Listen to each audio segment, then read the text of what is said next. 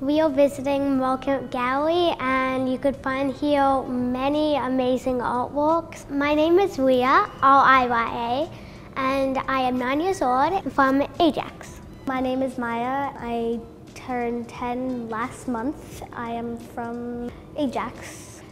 This is the first time I've been to this museum, but I have been to other museums.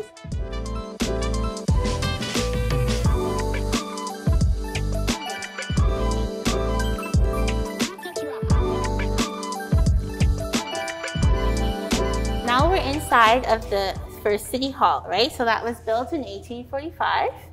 And this room was the council chamber.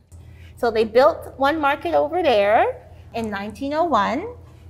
They kept the middle section of the original City Hall, and they destroyed the wings in the back of the building, and then they built a second market around it.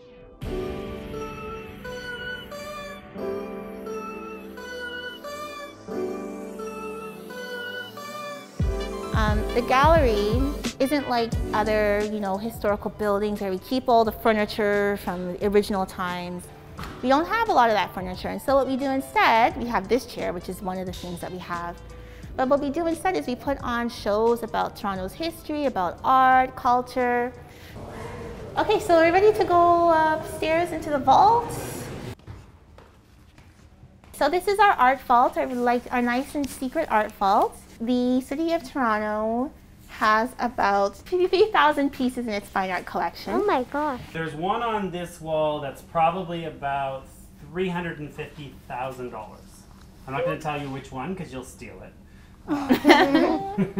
And it was made by a woman artist, so it was the first painting that was ever made by a woman that was acquired by the city. This is the depiction of the building that we're in. In the 1850s, this City Hall building was like one of the tallest buildings in the entire city. So this is a portrait of William Peyton Hubbard.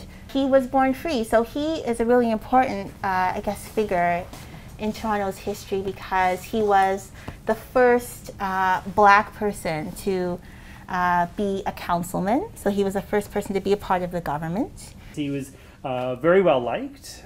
He was a very popular member of council and a really popular public figure. I think he was very motivated because if he could do it, then other Black people would believe that they could do it also. So he wasn't really doing it for just him, he was doing it for other people too. So that's what probably motivated him a lot.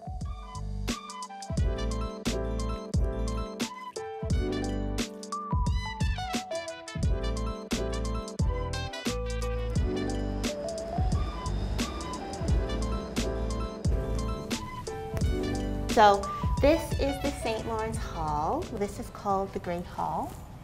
This building is 170 years old. Oh, that's a lot. There are lots of events that happen here.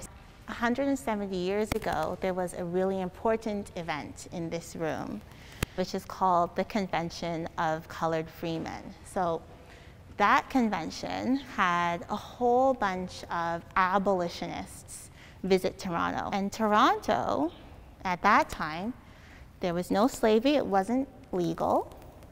And there were lots of Black people who had been enslaved, who had moved to Toronto so that they could live freely. And in the end, people decided that the best place for people who were enslaved and who are now free to live in freedom is in Canada, in Toronto. I learned a lot of cool social studies facts of the history of Canada and Ontario and Toronto and all their these really famous people who changed the world for the better. I like how every single thing in it has a story behind it, and I think it's very interesting. Bye.